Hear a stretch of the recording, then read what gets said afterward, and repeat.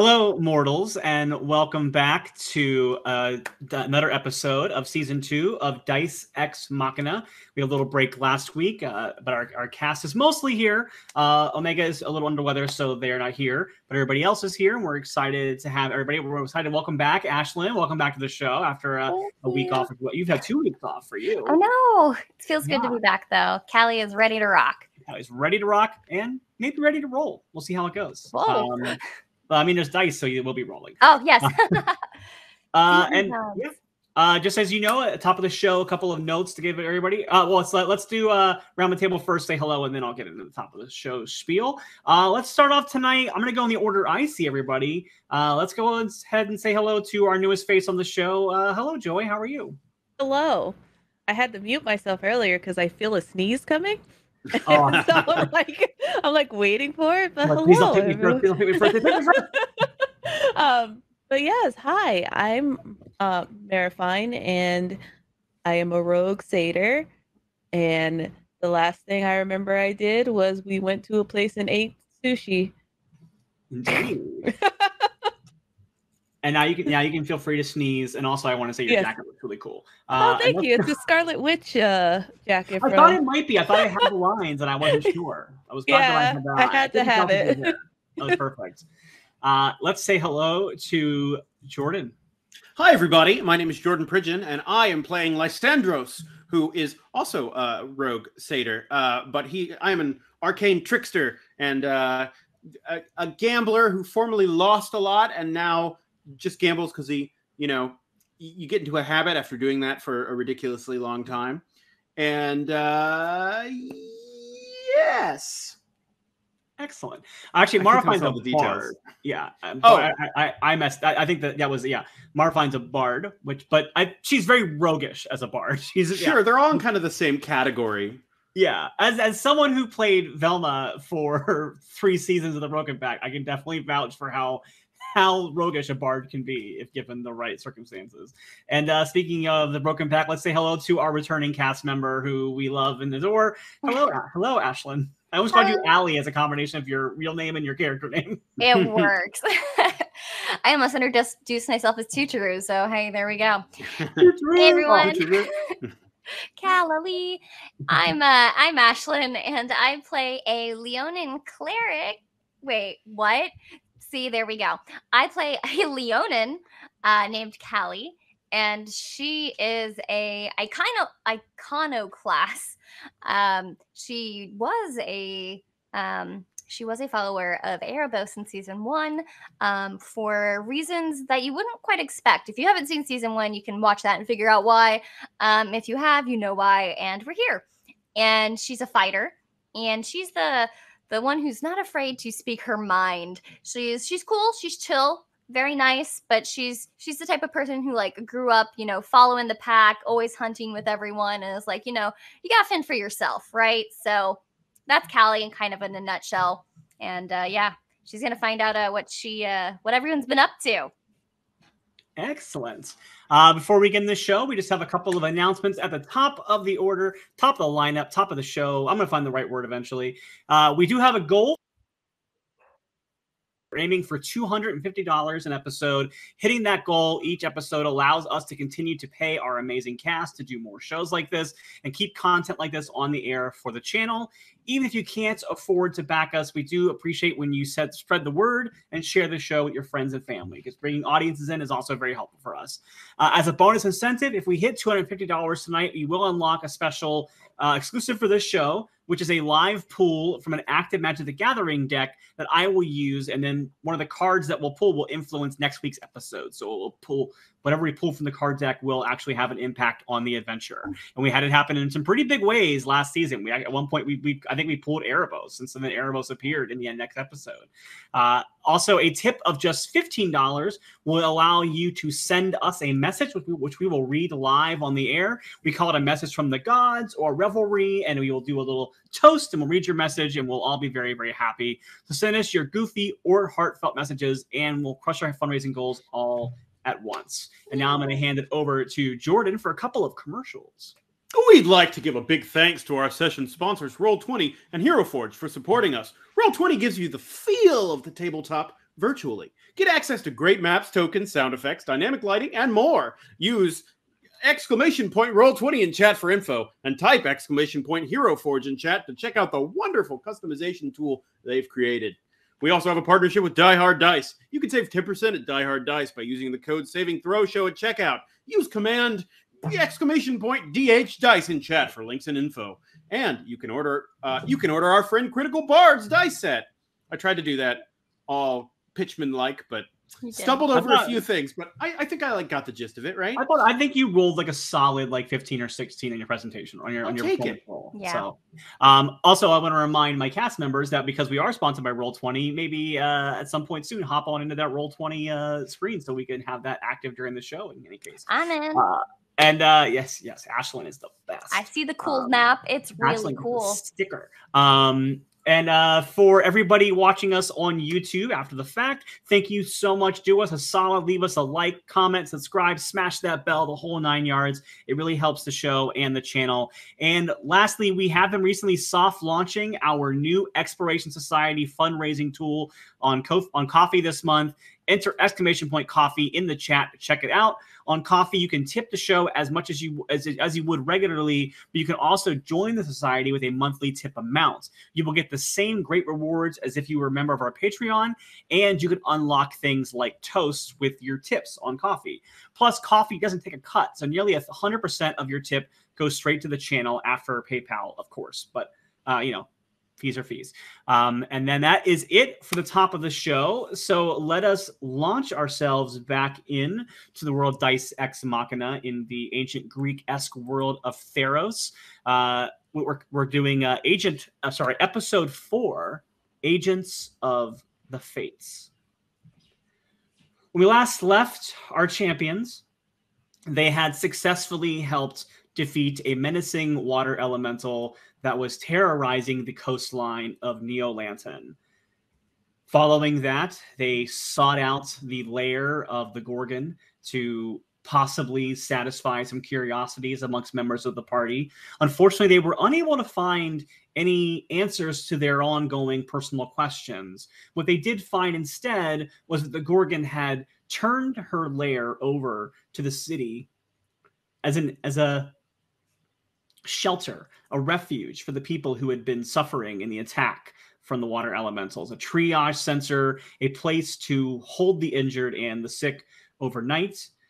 She made friends with Zindar and Marafine, who she did not know was traveling with people who have been a thorn in her side previously. We did learn that her attempt to pickpocket Lysandros was more out of a petty squabble or personal debt than any actual intent of long ongoing malice. Just kind of hey, he messed up my business. I want to kind of rub it to him a little bit the wrong way. But it was a side of the Gorgon that we haven't really seen as much of before. And she perhaps had a bit more tenderness to her than you expected. Following that, the party continued to ignore the signs of a black cat that was dancing around them and avoiding them. That cat has shown up now and is ready for a story. Yes. Eventually, finding the black cat, deciding to follow the black cat back to the home of Kia the Sage, the Oracle of Clothis. The party went to hire a boat and found the familiar face, that of Calypso the Nyxborn, who gladly and happily sailed them to Melitus, while perhaps also engaging in a smuggling operation of her own that she was happy to use her friends as cover for. Having succeeded in that, the party arrived at the home of Kia the Sage, who greeted them warmly, seemed to expect them, was a little bit prickly they hadn't gotten the cat symbol earlier than she thought she would like them to have. Still arrived, she explained to them, showing them a parchment in the Celestial language that was only readable by Callie and Zindar. And Callie, I think I forgot to tell you this detail. When you were reading the language of Celestial, you actually felt very sick and woozy, almost like it was too much knowledge for your body to handle. And you fail a Constitution check. That's why it was like that. But Marfine and Lysandros could not read it at all because those characters can't read Celestial. You have it on your languages, so you could read it, but it was just too much for your brain to process. And Zindar seemed to be fine reading it. Kia then went on to explain that the water elementals who attacked the city were the first wave of Archons that were able to escape from their hidden, we'll say, prison in the underworld that Clothis has been watching over for millennia at this point. They were released during the upheaval first of the Xenagos uprising, but then fully wrested free during the situation involving Phoenix trying to usurp the powers of Clothis, who was using her power of fate to tie them into this cell. So when her power was weakened by Phoenix, a few of these creatures got out. They have now threatened to rise up and reconquer Theros as they did so long ago before the rise of the current generation of gods. And the last thing that you were told by Kia was that the only thing that could defeat something older than the gods were weapons that were older than the gods themselves.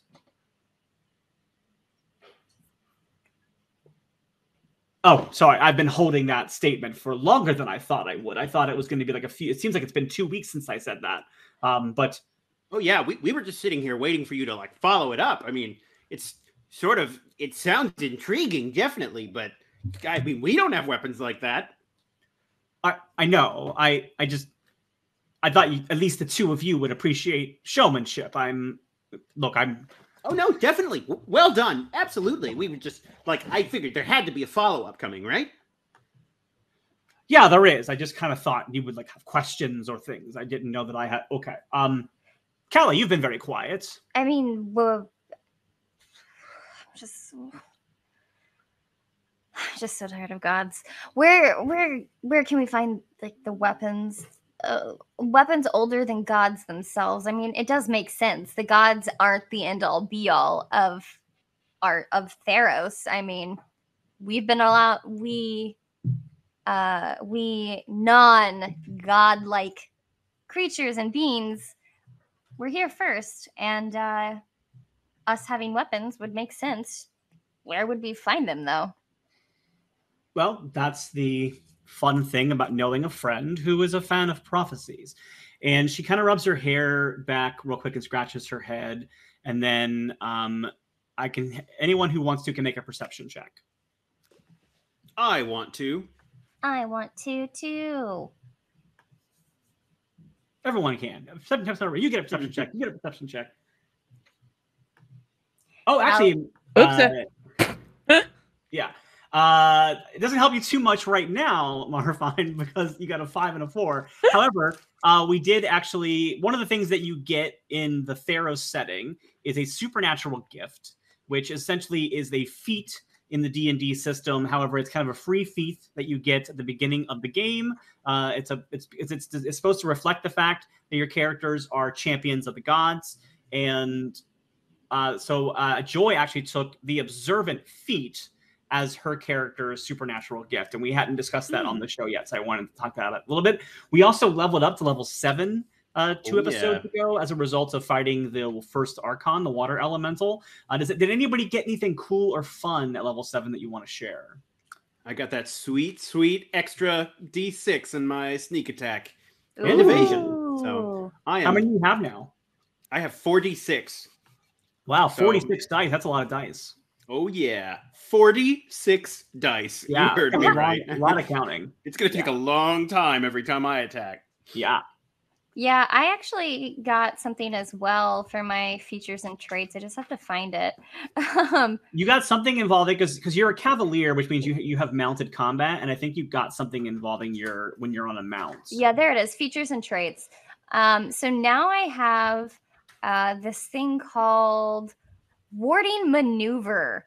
If you are a creature you see within 5 feet is hit by an attack, I can essentially roll a d8 as a reaction and add the number rolled to the creature's AC against the attack. So if I'm wielding a melee weapon or a shield, I can do this.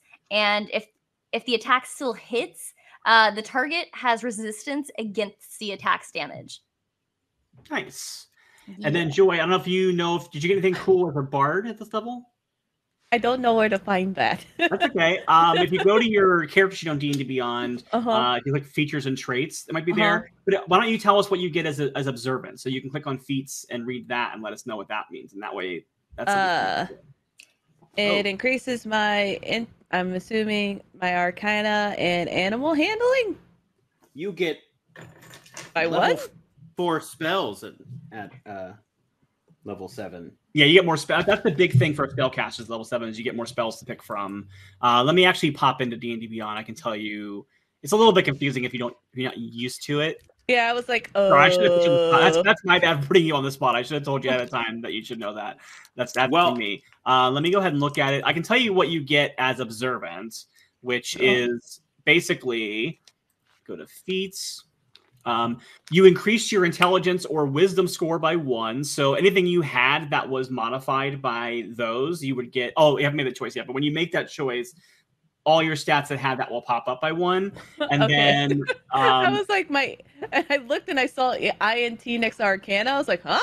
But I see there's multiple of them because it's all the same trait. Yeah. And then if you see a creature's mouth while it's speaking a language you understand, you can read its lips. You can understand that, which is a really cool ability. Plus, you have a +5 bonus to your passive perception and your passive investigation scores. So that's actually really good for when you're, currently. I think that knocked your passive investigation up to 17, which is pretty good. And then your passive perception is now 16. So it gives you some cool, fun little goodies there. And then, I think Jordan's right. I think your big thing as a bard at level 7 is getting a bunch more spells. I think most spellcasters tend to pop up to level 5 spells, I think, at this point. Yeah, sounds right. S2E4. Someone in chat's going like, no, it's not. They're like yelling at me, and it's fine. It's fine. I like being yelled at. Everything is fine. Everything is fine. I realized I kind of brushed over a small part of mine because I kind of just assumed people knew what evasion was, but there's no reason to necessarily assume that. So at level 7, I got the rogue ability evasion, which means that if there's an area of effect attack that would let you make a dexterity save to take half damage, if I make the dexterity save, I take no damage. Oh, right. If I fail the dexterity save, I take half damage no matter what. So I'm just spry as hell and really good at jumping out of the way of things. Yeah, that's a really good. That's the nice thing about rogues is you're really hard to hit, and then when you hit, you do all your damage in one attack, but it's a lot of damage when you. Oh yeah, 5th edition rogues do a lot of damage and are hard to hit. They're surprisingly good combat characters. Yeah, they're very good. So, speaking of rogues and perception, what did you get in your perception check, Lysandros? I got an 8. Okay. Very good. So you all see her rubber hair, and that's all you see. That's fine. All right. I am very preoccupied with the black cat that has. Arthur is really loving Callie for some reason. It's like Arthur reminds her of someone that she knows for some reason that she can't quite put her finger on. Yeah. She continues to lay it out, and she says, "Look, I know a lot about prophecy, but prophecies like to be vague. It's a thing they do. It's sometimes very obnoxious. I don't understand it. I think it's just sort of like a learning the quest is part of the quest sort of thing. But as I said last time, or actually a few moments ago, which felt like 2 weeks ago, but we don't need to get into that. There were 4 of you that were foretold. There's the Claw, motioning to Callie, the Healer, motioning to Zindar, the Seeker, motioning to Marifine, and the Trickster, motioning to Lysandros. And as the prophecy says, the 4 travelers will seek out the 5 kings. And there are 5 mortal kings that are representative of Theros. There is the King of Pride, the Free King, the King Underground, the King of the Mighty, and the King of Glory. And seeking them out is the way to seek out the weapons that you need to defeat the Archons. Weapons that are hidden away, artifacts from an ancient time. All right.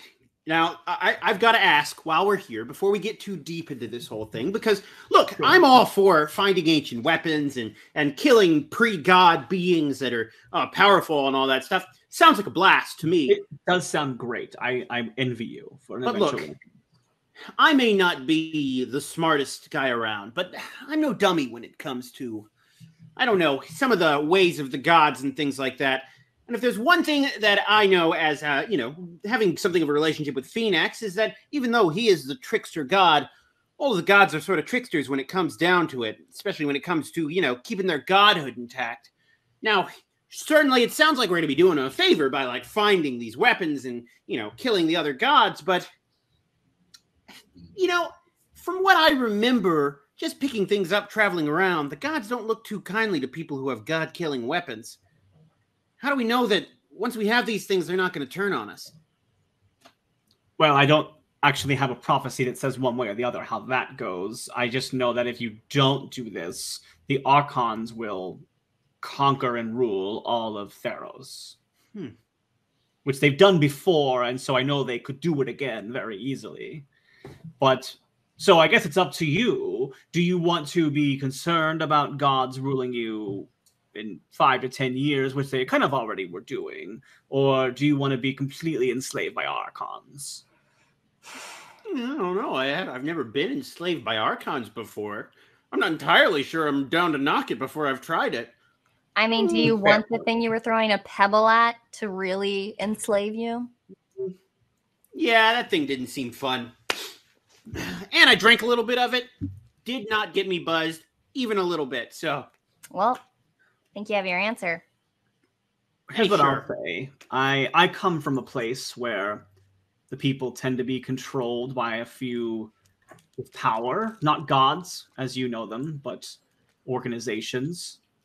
And I personally was skeptical of the power they wielded and the responsibility of the power they wielded, but I did come to trust those that I fought alongside, and I put my faith in them.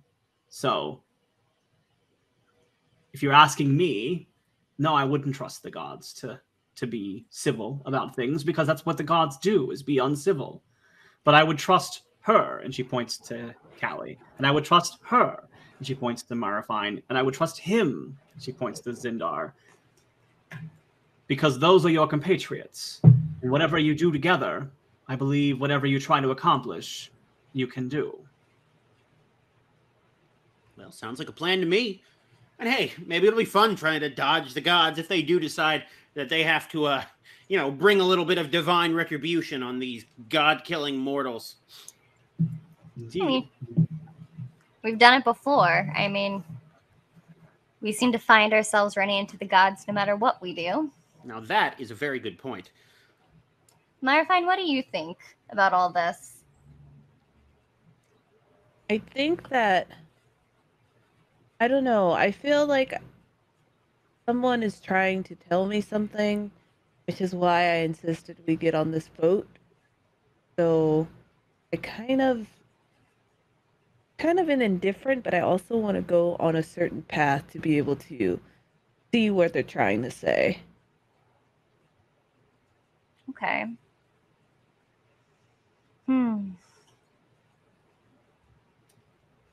Well, I have nothing better to do. If the god wants to try to cause any trouble with me, I say bring them on. I pity the gods. All right, well, how do we find these kings? I've known a couple kings in my day. In fact, I was related to a king at one point. Sort of. It's all of a crazy thing. They're generally fun people. Aren't you a king? Yeah, I think I ducked that pretty successfully. I don't know. Maybe in some weird legal sense or something like that, but I don't think so. But the important part is that if there's anything I know about kings is that they usually throw great parties and stuff like that. So if we're going to find 5 of them, I hope we at least get a couple of feasts in the process. What were the king's names again? There was the King of Pride, the Free King, the King Underground, the King of Might, and the King of Glory. Well, I'm leaning towards finding the Free King or the Glory King because they sound more fun, but... I don't know. Pride has a nice ring to it. Do any of them ring a bell to any of us? make a history check. And as a reminder, we currently have, looks like we have 5 rerolls. Dom, are these numbers accurate currently? Cool. 6 for the players. So definitely use those rerolls. I'll fix that there. And while you are making that history check, I just want to say that while you're sitting there, Kia does raise her glass and start to begin a message from the gods, where she says, coming from 3 phoenixes in a trench coat, Lysandros once told me he collects large instruments in his free time. What a massive liar. And then, with wherewithal, says, I just want to say that I hope the gods of Theros give you all their blessing. It is always a gift to enjoy this wonderful show with all these wonderful people. Aww. Cheers, y'all. Cheers. Well, I got a 23 on my history check. I keep accidentally hitting it twice. Secret advantage. Okay. The first one you rolled was a 19. So Let's go with that one. Yeah, you have it. Here's what I'll say. What did you get on your history check, Callie? We don't have to talk about it. It was Okay. Callie's not sure she knows what a king is. We have a king of the pride. That's what I'm thinking right now. I'm like, well, we really have a matriarch, so it's a little different. Okay. She's mistaken it for chicken a la king. Am I right? I'll begin with Marafine. You remember that the Minotaurs who attacked your home and sent you out on this journey to find answers and perhaps retribution seem to speak about their mighty king. And Lysandros, with a 23 personal history check, you have definitely heard satyrs whisper amongst themselves about the free king. The satyr who was destined to be king of the Skull of Vale, who rejected his birthright and went wandering as a gambler.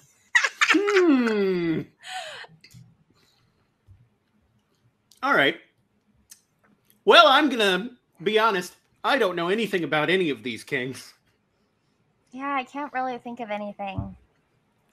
Yeah, I mean, all I can say is that whoever the free king is, he sounds like a fun guy. But, hey, you know, if we can find any information about any of these, I guess we should go check it out. One thing I want to say, Kia says as she puts her drink down and looks at Callie and goes, I might not be so specific about gender with the term of king. I believe it's more of a concept. I don't know if all these kings are actually the rulers of a realm per se, as opposed to rulers of a... Think of it as a king in a metaphorical sense. Okay. Yeah, I'm still not getting anything. Well, it sounds like one of you, and she glances past Lysandros when she says that and looks at Marafine. Sounds like at least one of you has a clue. I suppose you could continue to search, and she motions her hands around, and she has, you know, there are scrolls everywhere, and she you can tell, and you remember from last time that she's madly writing things down all the time and keeping track of things, keeping logs. So there are things around here. I do write a lot of the histories of Theros as I come across, and maybe some other places that you might not want to read as much about. It might confuse you quite a bit. Does the word spark mean anything to any of you? Okay, good. Don't read any of the things on that wall then. But the rest of them, perhaps the little research, or you could ask about town or seek information out in whatever ways you choose to do so. And I don't know all the answers myself. Lysandros sidles toward the wall he was told not to read. And of course. Glances sideways at it. Mm-hmm. You, I'll let you have this without rolling. You don't recognize the languages that are on. They don't they seem like written languages because out of character, the best way I can describe it is their languages from other worlds. So their languages that a person in Theros would not understand. But you definitely see the image of, on one of the scrolls, you see the image of a red fist that is surrounded by, it looks like fire, and then there's a marking of an 8, like an infernal 8 on it. And then there's like a bunch of text written there, but you can't really make out what it means. Sounds like a cool symbol to me.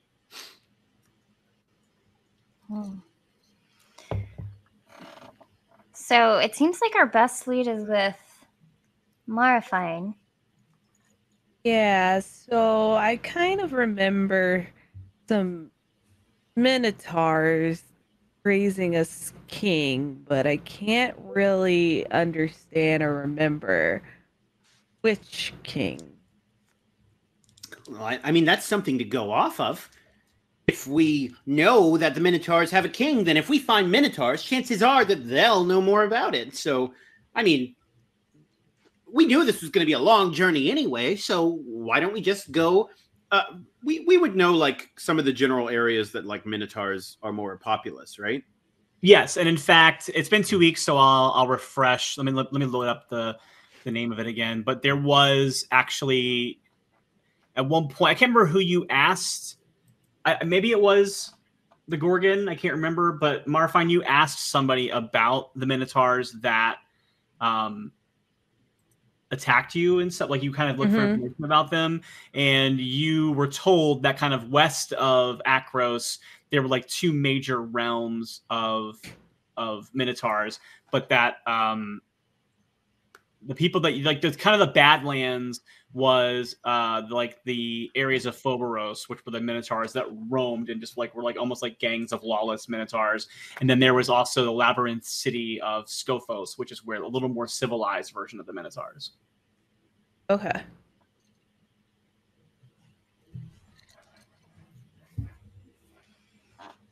Well, we've got 2 main places where Minotaurs tend to congregate.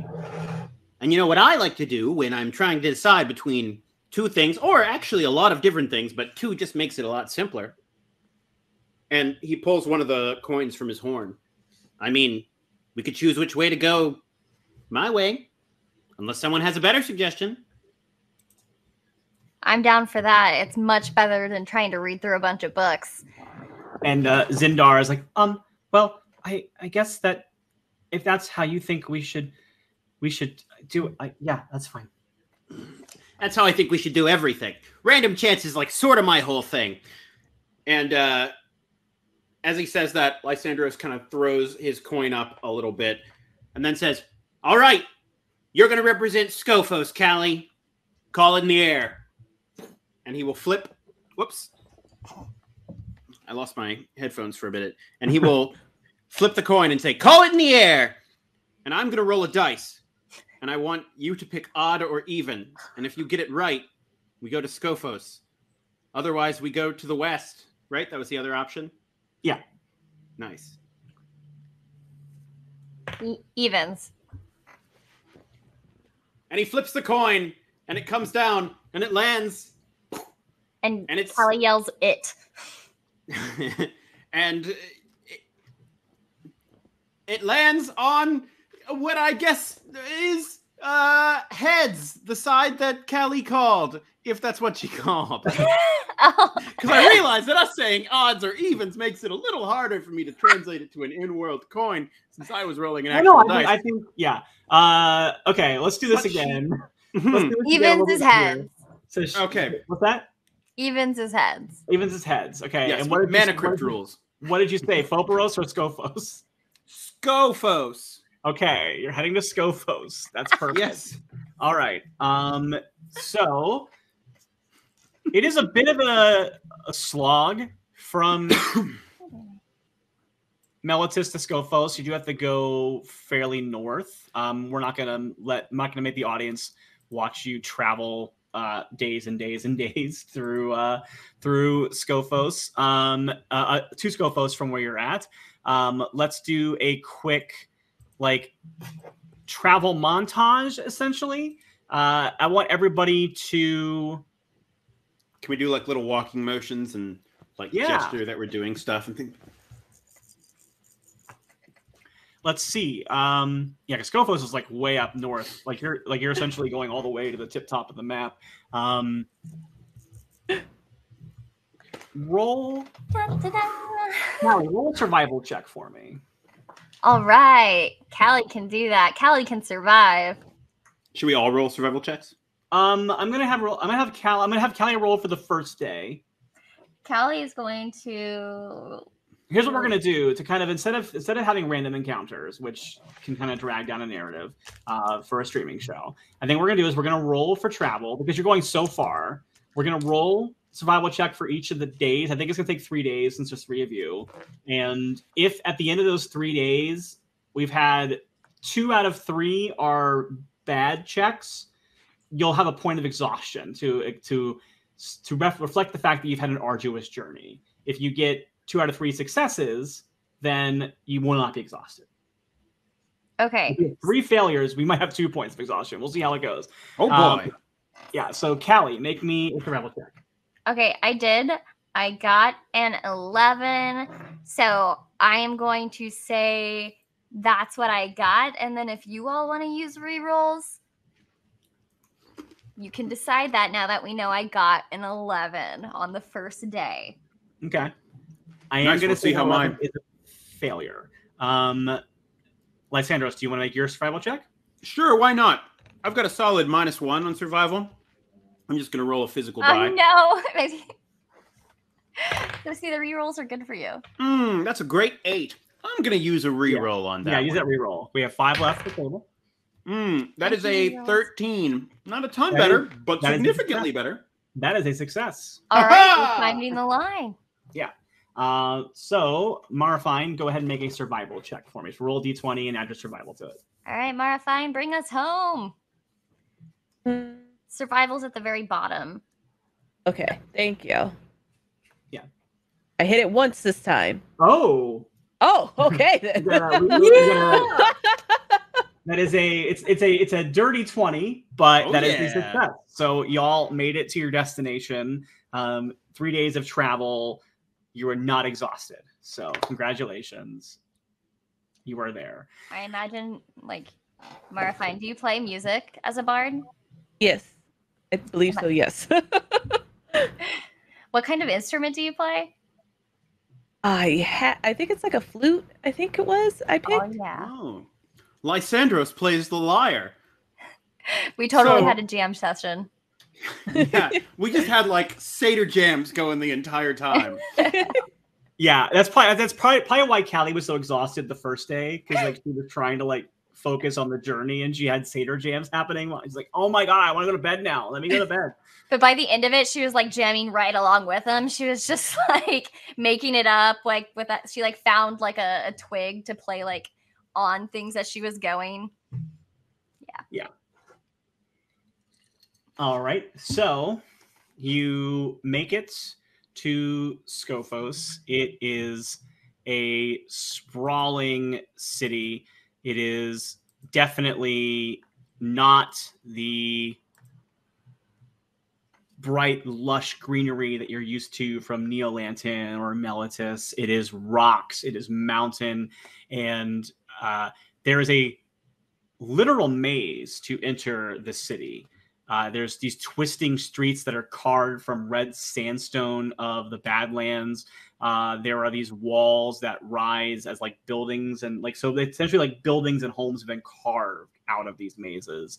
And there is a big fortress palace that like stands over it. And you know that this is like the realm of people who like hardcore worship Mogus. And you have arrived and you stick out like a sore thumb. This is not a multicultural city. This is not these ports of call. This is the realm of the Minotaur. And so as you wander through the city, the 4 of you stick out like a sore thumb. And you kind of hear some of them mutter to themselves about meat and things like that. But they're mostly messing with you. Like, this is the more civilized of the Minotaur area, so you're not really being threatened, but you are definitely being hazed at the very least. And then finally, like a town guard kind of approaches you and kind of like looks you up and down, and just kind of says like, what can I do for you? We're looking for whoever's in charge, like in a really like top tier sense, you know, like who's the boss of your boss and the boss of that boss, right? I'm my own boss. Wow, that sounds fun. You know what? I really respect you for that. But like, then why are you guarding the town? Because it's my town. I want my town to be guarded. And you just like decided that you were going to go stand outside and guard your town? He looks at you and you can tell he's not used to thinking this hard. Oh. Is this some sort of magic you're doing? I don't take kindly to magic. No, I would never dream of doing magic. I don't even have a very clear idea of what magic is. I mean, all I'm saying is that if it is by your own need to do public service, that you, I don't know. You're a scary guy. Make a deception check for that comment about I don't know anything about magic, because to him that seems like something a magic user would say. I got a 21. Okay. He's like, all right, I don't understand magic, so if you're saying you don't do magic, I'm gonna believe you. And Callie was gonna say something? Oh, Callie was just gonna kind of like, does it look like a town's guard? Yeah. I'm assuming Callie has probably interacted with minotaurs over time of bounty hunting. So she's just going to kind of slide in and like puff out her chest and arms and like put her sword over her shoulder. Try to be like, we're just in town looking for whoever runs what's the word? Who's the ringleader, if you know what I'm saying? That would be the priest, I think, in Mogus's temple. Maybe some of the stronger ones. Yeah. Thanks. And then she just walks on by, brushes his shoulder maybe a little. All right. See you later. I'm with her, so we're gonna keep going. And if I see anybody who's doing magic or anything like that, I will tell them not to mess with you. Good.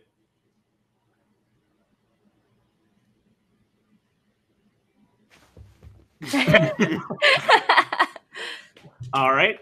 You make your way. So basically, you don't see a lot of temples to a lot of different guards. You do see a lot of temples to Mogus. There's a lot of like smaller temples that pop up. There are a couple to Erebos. There are a couple to Keranos and a couple to Perforos. But Mogus is definitely the like big god in charge of this town. One thing is that the Minotaurs actually have a little minor pantheon of gods they worship. So you see a lot of the little things to them as well. They're always like lesser deities. So that you're kind of seeing some of that there. And yeah, you find your way to this Temple of Mogus, and standing in the temple, there's a lot of smithing happening. This is a culture that is really dedicated to strength and weaponry and things like that. And so when you head up to the temple, you actually meet this gigantic Minotaur who is out front, and he is working on just like this massive sword that he's working on. So before we get there, as we kind of been walking through this whole area, Lysandros has felt like the even if it's not completely aggressive, the not particularly friendly stares on them. And he turns to the group and goes, tell you what, I'm going to slip into something a little more comfortable if you don't mind. Just give me a moment. and he sort of ducks off into like a shadow of an alleyway. And as you see him kind of duck in, he sort of steps into the shadows for a moment. And then without actually changing, just like the way the light falls on him, when he steps back out, he's a minotaur, like a full-grown male minotaur. But if you look closely, his shadow still has the rounded horns of the satyr. And he comes out and he's just like, yeah, I think they might treat me a little more low key if I look like this. How's this voice sound? Am I a minotaur now? Oh yeah, that'll get you far. You're great. Let's fight. Let's fight something. My horns are pointy and not rounded. Oh, okay. Just keep it cool. And minotaurs don't usually have much to say. I mean, they do, but like, they're like me. They like to fight, right? Like, you solve things with your fists, right? Like, that's the way of life. Are you talking to Lysandros? Kind of the group at this point, probably. She probably started talking to Lysandros and then turned to, like, Morifine and, the rest of the group. And, you just act tough.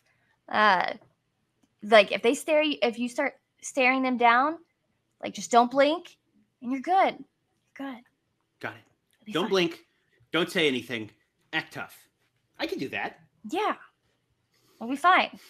And if they want to fight you, I mean, I fought a couple. They're not that bad. I mean, you just got to show them. You just have to show them that you can stand your ground, and they'll. Sounds good to me. They'll come around. Give me just 1 second. I'll be right back. Just a moment. So as I said, as you made your way up to the temple, there is, you're not quite to temple yet, but there's a smith out front. You kind of get the idea that where he's placed, it means that he's kind of been given a position of prominence in the town. It feels like maybe the people that I love you so much. It's funny you did that because I was going to say something. When you get to him, you get the people who are in positions of prominence. It's almost like there's a tiered system, and the more honored you are, the closer you get to operate towards the Temple of Mogus. And you also notice that a lot of the minotaurs that you pass have this decorative metal tip on a lot of their horns, and it just feels like it's something that they're doing out of some sort of like sign of respect and reverence. So as you're walking by, he's out front. He's probably the closest you can get to the temple without like starting to head in. There's guards around the temple at this point that would probably be a little more preventative. So he looks up and he's just like, you need sword or something? Lysandros just looks at him and kind of goes,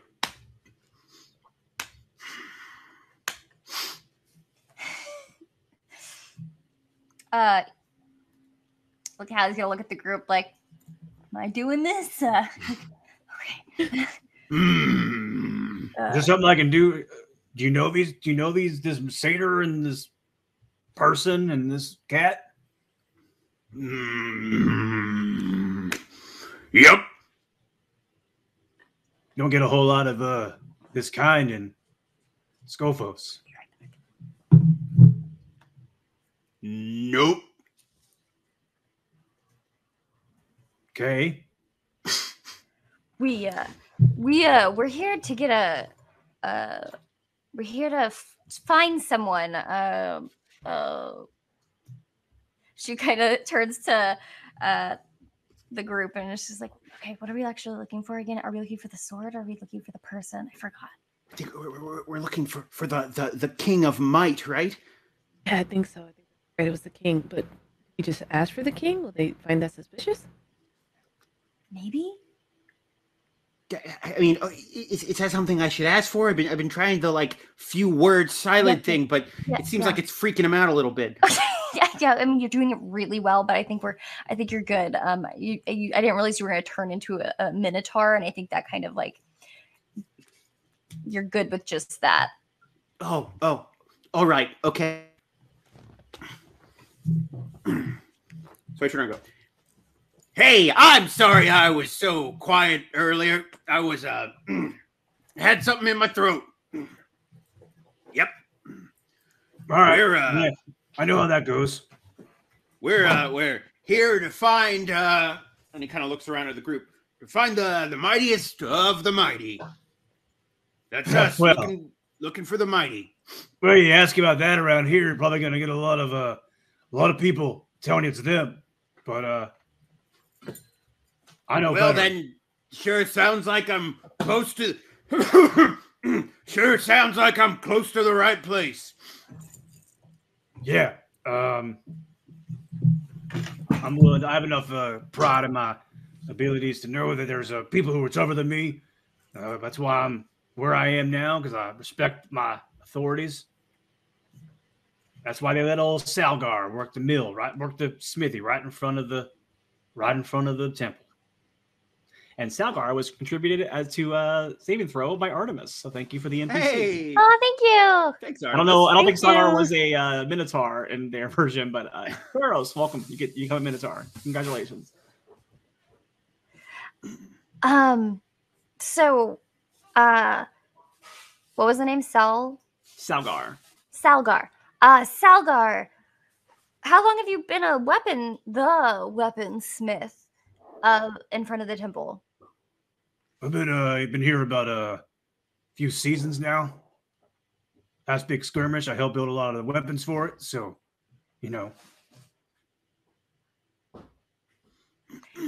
Well, you say that you are you appreciate authority. So, who is it? If you had to, I don't know, point us in a direction that you would say is in a position of authority over us, Minotaur. is that some sort of joke?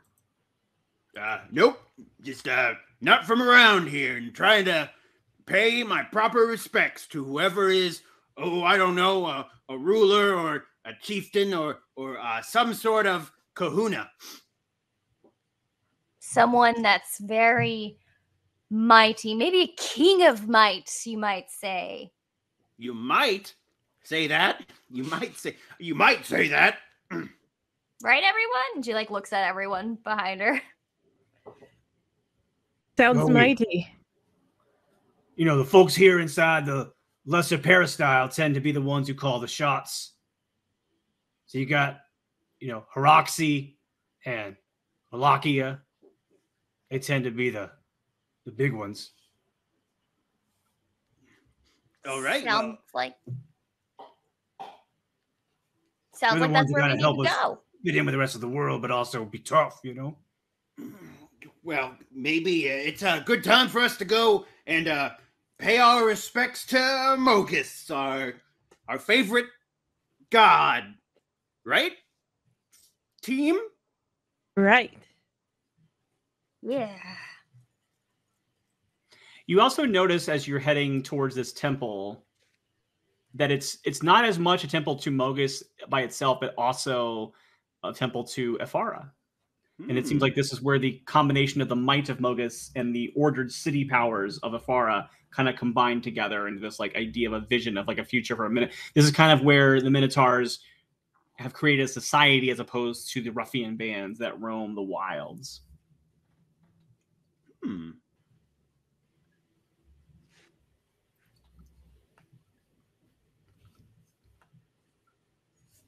So are you heading up to the temple, or are you? Yeah.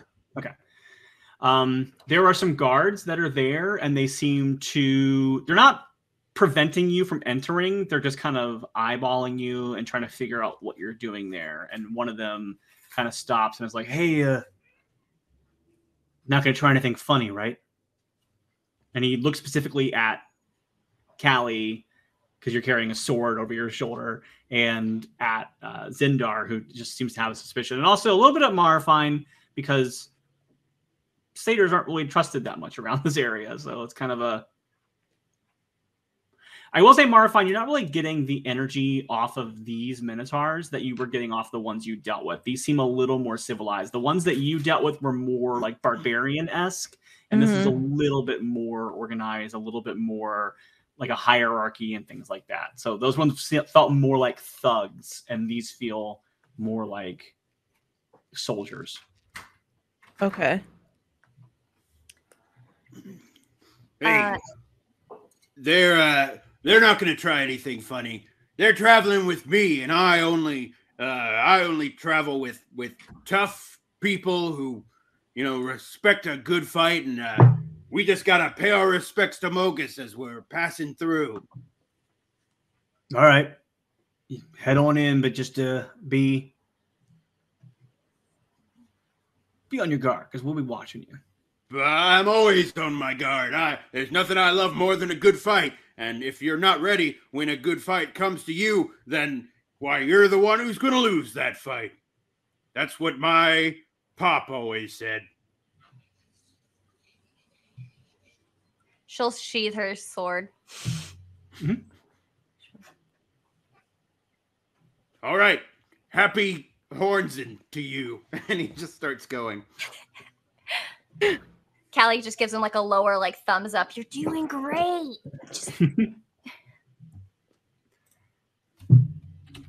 All right, let me see if I can get a quick image real quick here. Is there anyone around us while we're walking in? There are people who are there worshiping, and I think we just lost Joy. Okay. There are people who are worshiping. There's nothing who feels like necessarily. Oh, let me get water. Okay. There's nothing. Nobody feels like they are per se like a threat. There's not like anything like sinister happening. It's just people that are there worshiping. Okay. Which in the Minotaur like temple might be a lot of sparring and a lot of horns banging into each other and stuff like that. And you definitely, that's kind of what you're getting the vibe of. It's not like a chill like solemn area, but the sparring does feel a little more organized here. It does feel like it's respecting some level of rule and decorum, as opposed to just being like a brawl you would find in a bar or on the open battlefield. Right. See, I can appreciate this. This is fighting. This is similar to what we did back home at the Pride. This is fighting. Not that what the Gorgon was selling at the what was that, Colosseum? Ugh. As you say that, one of the priests, who is a little bit more decorated in some robes and some like not quite finery, but like maybe like some decorative skulls that are holding a toga over, she turns to look at you and she goes, I know a thing or two about the glory of the Gorgon. Sounds like we've had similar experiences. Ugh, tell me about it. What did she try? Did she try to trick you into fighting in her ring? She looks at you like you should kind of insulted that you would imply this of her. And she looks and she says, no, I don't think the Gorgon was too interested in having the leader of Scophos fight in her arena. And then you look and she is surrounded by a different, what's what I'm looking for? The blacksmith, the thing that's like the forge. She has like a forge of her own, and you see that there are these very intricate weapons, and like you can tell that she is an artisan smithy through and through. And she says, she has tended to try to poach some of our better warriors to fight in her facetious and fake games, and they have no glory from them. I'd spit that this place is respectable. Wait, yes, you said you're the leader of Scophos? I am, along with my oracle friend Olakia over here, and you see another oracle, like dressed up a little bit more in less like military looking with the skulls and a little bit more decorative. And you see this Minotaur who is also female, and she has 2 different color eyes. That's like the distinct detail of her. Very nice. Well, I lost everybody for just a moment. Am I still on Yep. for you guys? Yeah, you You're are here. still on. Do you hear us? Yay! Yes, I do. Everything seems fine. It all just went bloop, and then it came back. That happened to me earlier. One of her eyes is red, and the other eye, I believe, is blue. Let me just double check and make sure that's correct. Yes. And they both have white around them. So it's white and red, white and blue. So Lysandros kind of turns to the group and is like, hey, look, if she's the one in charge, maybe she's who we're looking for, or one of the people she associates with, right? I mean, she's working on some weapons. They look kind of fancy. I mean, it doesn't seem like she's literally a king, but we were pretty explicitly told that it wasn't literally a king thing, so it could work, right? I mean, those weapons look kind of new, but there's no way to tell. I mean, how can we find out? Without blatantly asking. I mean, would it hurt to ask? I mean, would they even know? I don't know. It's worth a shot. I mean, what I'm getting so far from dealing with Minotaurs is that they tend to expect a certain level of directness. It doesn't come naturally to me, but I don't know. That's kind of how it's always worked with you, Callie. Yeah, I mean, what you guys what you see. I mean, it's kind of what we've always worked with in the Pride, so. But Alright. go ahead. No, you go ahead. Oh, I was just going to ask, did you say that some of their clan jumped you? Yeah, I have a history with them, but for some reason, I'm not getting that vibe with these ones. They seem very well behaved compared to the ones that I'm used to. The other ones are more enraged and wanted to fight. These ones seem very structured and by the book. Oh, okay. Just wanted to make sure. Because if I need to get some answers, we can do that too. But just let us Sure know. can.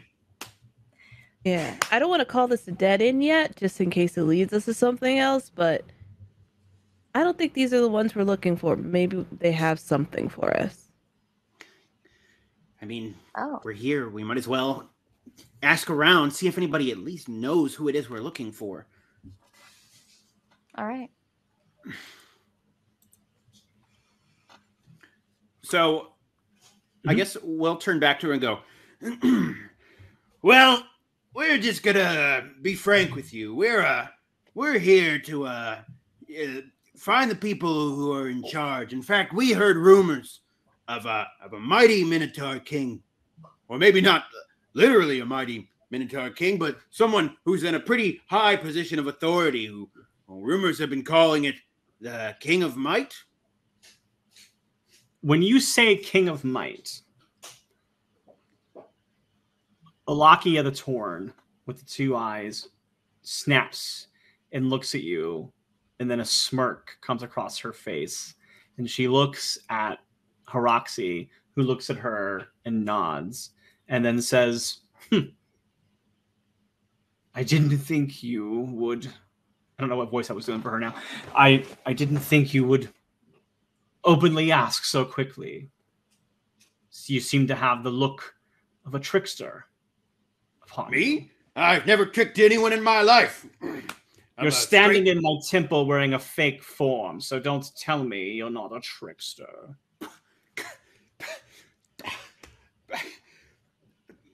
Lysandros just... Yeah. all right, fine. You saw through me, but the question still stands. We are, from out of town, and we were trying to find this King of Might, as it seems like you all call him, or someone calls him. Her. Now I'm doing Kia's voice again. Sorry. There are rumors of risen archons. We're not big fans of archons up here. They tended to be bad to us in the past.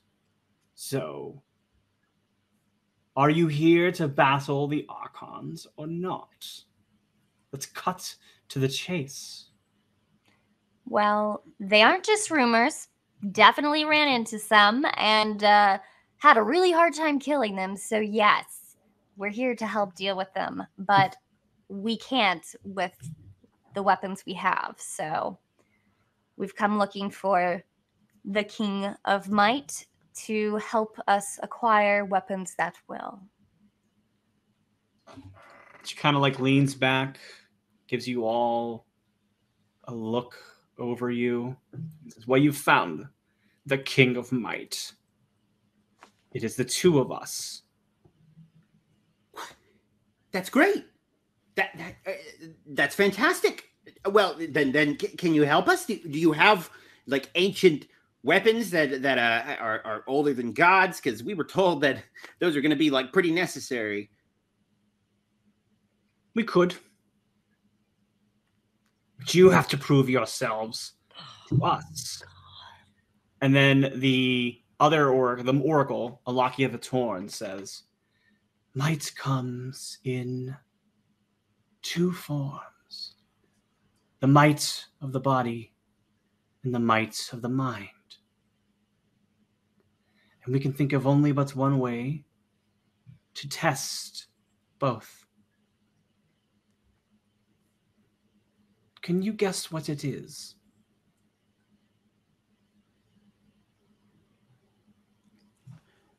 Callie gets impatient. And she's just like, let's go. I'm ready to spar. I'm here. Let's do this. My dear Leonin, we are Minotaur. It's going to be a labyrinth. And they clap their hands, and both of them together, and some flames shoot up, and they go, we will place you in our toughest labyrinth. And if you are able to conquer it, you will earn the weapon you seek. And if you are not able to conquer it, you will continue until you are able to. Well, that certainly sounds fun. So our options are to go into the labyrinth and then either conquer the labyrinth or eventually die in the labyrinth trying to conquer it. They don't say anything.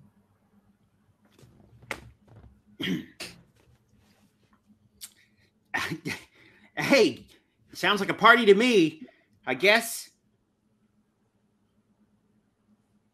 And just to be clear, these weapon, whatever it may be that came before the gods, could possibly kill a god. Sure. You've heard of attempts to do such a thing, I'm sure, in the history of the world. Oh, okay. Cool. Just checking. I will say the gods do not tend to be very fond of people who try to use weapons to kill them. I'm They sure they tend to wouldn't. find ways to take out their vengeance on those who do. This is what I was saying. He turns to the group and is kind of like... But they might reward those who defeat Archons, but they are not able to defeat themselves. Absolutely, and that's what we're here for. And she puts on her biggest, toothiest smile. I want you to make a deception check for me. Because I don't think Callie's great at this.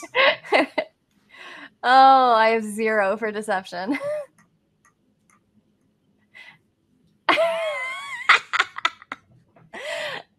I got a 4. Yeah. She goes, I'm sure that is all you're here to do.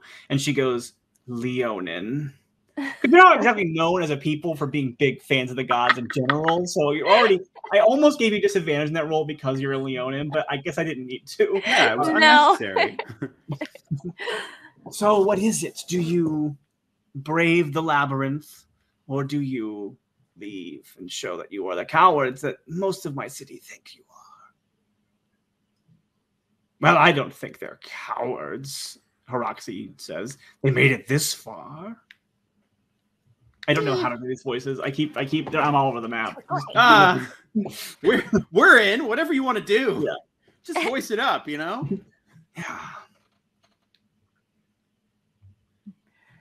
Well, we're a group, so Yeah. Marifying? I mean, it's the only way. Zindar's like, yeah, I guess that the labyrinth is okay. If that's what you want to do, the labyrinth, what's the labyrinth? hey, I mean, I've been a coward before a lot of times, and worked out pretty well for me. But hey, I've never been one to turn down new experiences. So maybe doing a heroic travel through I want to say through a minotaur, but that's not what I mean. It's through a labyrinth. There it is. That's the word. Maybe that's what's on the docket next. Maybe it'll be a great time, and I'll come out of it being like, what my favorite new hobby is? Labyrinth navigation. And I'll be like, why didn't I navigate any labyrinths before now? Right? It could work out. Sure. Okay. She's just like, all right, yep. Send us to your worst labyrinth, or second worst. Yeah, no, one of the medium labyrinths. Do you have like a novice level labyrinth? Do you have like a Look, it doesn't have to be like a straight line, but let's go to like a beginner labyrinth. We can like pick up the ropes and figure out like the first little labyrinth tricks. She like looks at you for like a long time and just tries to decide if like she's offended by you or if she's amused by you. And she's kind of landed somewhere in the middle of those two things, but she's okay with it. Lysandros knows this look extremely well. All right. So then let me just grab all your characters. See how well this works. So I'm going to open up a Roll20 map. So they open this kind of doorway. They kind of like pull on like a series of old like levers and pulleys, and the ground that you're on, they're kind of still staying elevated where they are, but the ground that you are on starts to lower down to the ground like below, almost like an elevator, but it's kind of like there's like a mechanism pulling it down, and then it stops, and then the ceiling where they were seals up again over you and leaves you sealed off in this room that looks like a temple. And let me see if I can get you all there now. All right, I'm gonna switch out of this helmet real quick because it's hot as I bet I was hot as Nyx, or I don't know if Nyx is all that hot, but it's Nyx hot. is actually pretty comfortable, but And you find yourselves in this small basin area. There's steps that you can tell could possibly lead back up to that opening where you came from. And there are a couple of torches, and I have not moved you over to that map. Hang on. So this area is pretty. I did just load up a page on Roll20 that you'll see, and it is kind of in the middle is where I have y'all at. So if you want to like scroll through, you'll find a spot in the middle. There's a very small little space that you are in. There's a pool of water in front of you, and it's dimly lit. There were torches, and you can see that to the left and to the right, there are walkways that you can go. And you hear a loud drum beat from above, as if to denote the fact that you have begun this labyrinth. as we're like getting like I guess lowered down, Callie will like shout up, "I'm still down for that sparring match." And then, I will remember you said that. You hear it shout from below. I will remember you said that. Okay, what do you do? All right, labyrinth time. Well, the way I see it, how difficult could it be? I mean, each room we go into is going to have a certain number of ways out or ways that we can go. And I mean, you all know my approach to figuring out the way through things. We just keep rolling dice and going whichever direction they tell us to go until we find the way out or die. okay, well, what are the odds of us surviving that if we do go that route? Well, let me put it this way. I've done this before, and so far, I've never died. But weren't you also like blessed by God? That's what I thought. We're gonna This die. just makes it a little more Yeah. fun, you know? We're dead. Look, think of it this way. In the past, I was doing these things while I was the horse in the race that was favored to win.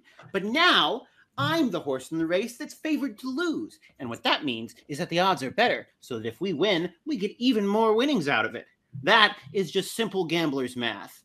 So, if we say we have, I'd call it 30 to 1 odds of actually making it through this thing. If we do get out, for every one whatever the hell we put in, we get 30 out, which I assume will be, I don't know, valor, and will be rewarded with heroism or something.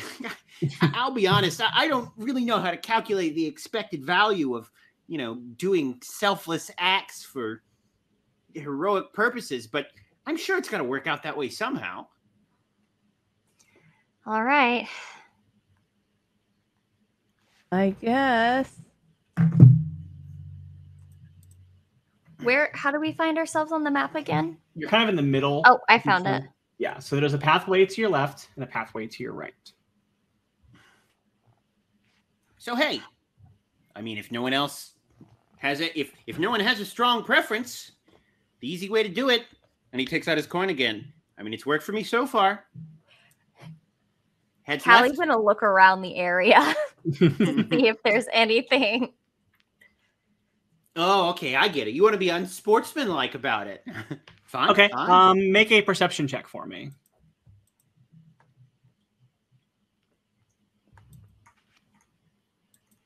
What is with my rolls tonight? Oh my gosh. Callie, Callie's gonna Callie feels like this is probably a safe bet to just like go either way, at least for now. So she's like, fine. If anyone has no better ideas, I say we go with a coin flip to start things off. It led us here, did it not? Yes. Lysandros does a jump that's surprisingly high because satyrs are quite good at jumping, and rogue satyrs are even better. All right. Let's do it. I say heads left, tails right. Okay, so we'll say that evens are heads and odds are tails. Sure, we will. And that is a 6. So that was, which way that did was- we just No, say it's that correct. you was? said evens are heads, so you're gonna go. You said I think I said heads right and tails left. I think. okay. So we have heads, so heads were right, so we'll go right. Okay, so yeah, you head right, and so a little bit of the map is reveal. Oh, went the wrong way. Reveal areas. A little bit of the way is revealed, so you're able to go. I'm not going to make you move your figures throughout this maze because I do have things that are going to happen. But so yeah, you're able to go forward, and let's just to make things simpler. When you get to this first little intersection here, do you go left or do you go right? Someone else want to make the call this time? Let's go left. I like that Okay. decisiveness. Okay, you go left, All right. and let me just double check here. You wander for about an hour going left, and there is no exit this way. And as you get to the last room going to the left, I will go ahead and reveal this area as you go.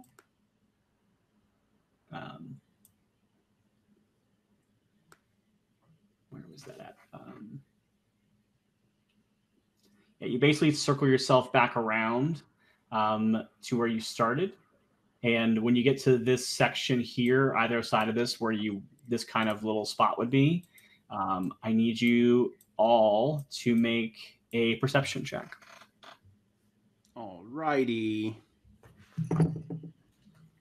Let's do some perceiving. Come on, rolls. I got a solid 7. I'm going to take a reroll on that one, though. We still have rerolls left, right? Yes, you do. You have to. Yes. We have I got 5 a 9. on the table.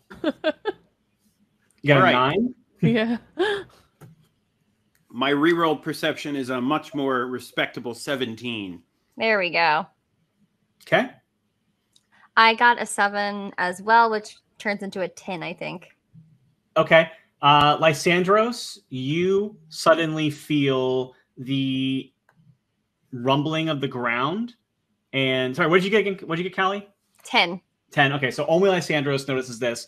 Lysandros, you feel the rumbling of the ground, and you hear the scraping of claws against the walls, and you hear something like smashing through the walls, and suddenly you are face to face with a Hydra. Everyone roll initiative. Oh, no. Bum, bum, bum, ba da da da da da da da da da da. Okay. You know what? I'm just going to say that the character rolls are hacked. I have not rolled above a 10 on the Yeah, dice. you've had a rough run of rolls. Let me go ahead. How do I roll initiative for this Hydra? My dice are cursed. I'm going to reroll. I'm going to use a reroll here. Ashton, here's the way I see it. Over the course of a die's life, it will only roll each number a certain number of times. Because it's going to roll a finite number of times. So each time you roll a low number, that's taking one out of the low numbers that die will ever roll. So you probably just have good numbers left after that. I rolled a 2. See, you're really banking some good luck right here. Okay. I got Luckily a for you, the 10. Hydra also rolled a 2. So Great. all right. So we got a 2 for the Hydra. Let me just add everybody. I thought it would add you in automatically. I think there's a way to make it do that, but I always forget. Oh yeah, I didn't roll. I just realized that I brought in Kia and not Callie because I don't think I had Callie on the map last time because she wasn't here. She's way bigger than everybody else. Boom. All right. All right. Just for the sake of combat, I'm going to use because the map is the maze is kind of just a map that I wanted to have for a visual of a maze, but it's not the best visual. It's not the best space for combat because it's cool, we're fighting in 3 dimensions. At least at this point, it might be fun at another point to do maze-based combat where you can't move through lines and stuff like that. But yeah, let's do it. Why not? So we'll put you all here. We'll say you were down this maze. I think it might be really fun to see how you handle yourselves. Go ahead and put yourselves in what order you would be, but this is where you're at over here. And then I will put the Hydra in while you're doing that.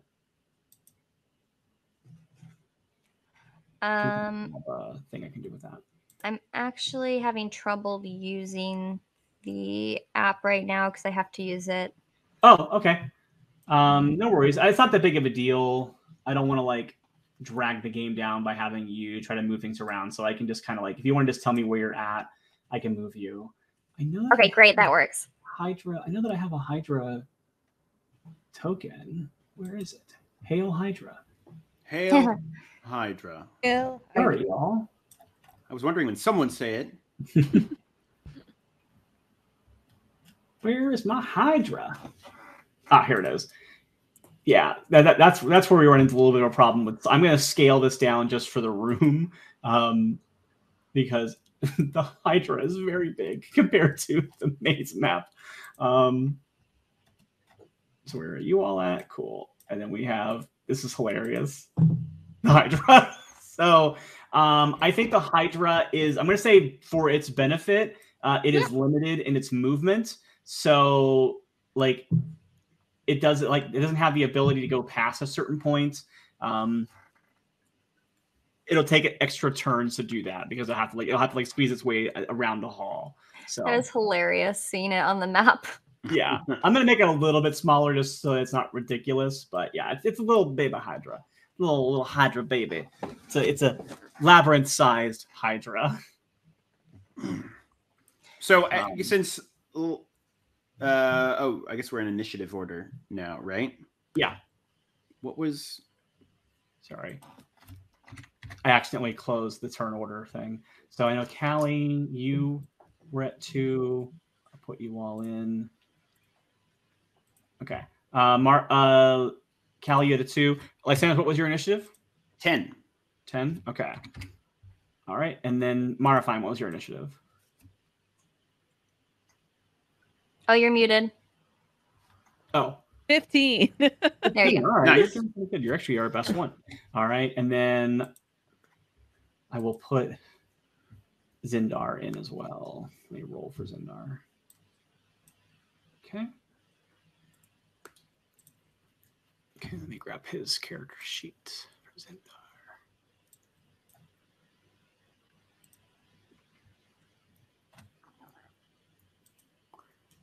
Loving this. All right, Zin. I'm loving it. All right.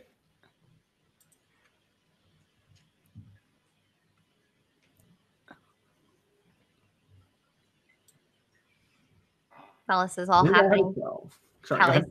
oh, I was just gonna say, while this is all happening, Callie's just like kind of trailing behind, being like, I've never been in a labyrinth before. I don't get this. Like, what? We're just supposed to like find our way out? Like, what's so scary about this? Yeah, and that's when the Hydra attacks. Okay. So everyone has their initiative, and we shall begin. So, Marifine, you get to go first. This massive multi-headed lizard creature appears in front of you. I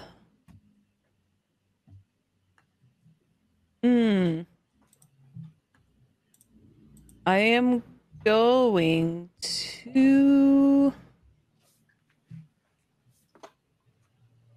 Do we know? We don't know if he's magic, huh? It's probably pretty magical. It's a Hydra. It's like a big mythical lizard creature. Okay, well, the first thing I'm gonna try and do is dispel magic. Okay. I'm gonna say you know enough to know that won't work. Because dispel magic is more when you're dispelling like a spell that has been cast. Okay. So like if somebody had like charmed your friend, or somebody had like fairy fire or something like that effect, you could, or like if there's an effect that was going, you could dispel it. But this is a creature, so you can't, unless you have a banishment spell, you wouldn't be able to remove this creature. What about paralyze it? You can try paralyze. You can try a paralysis.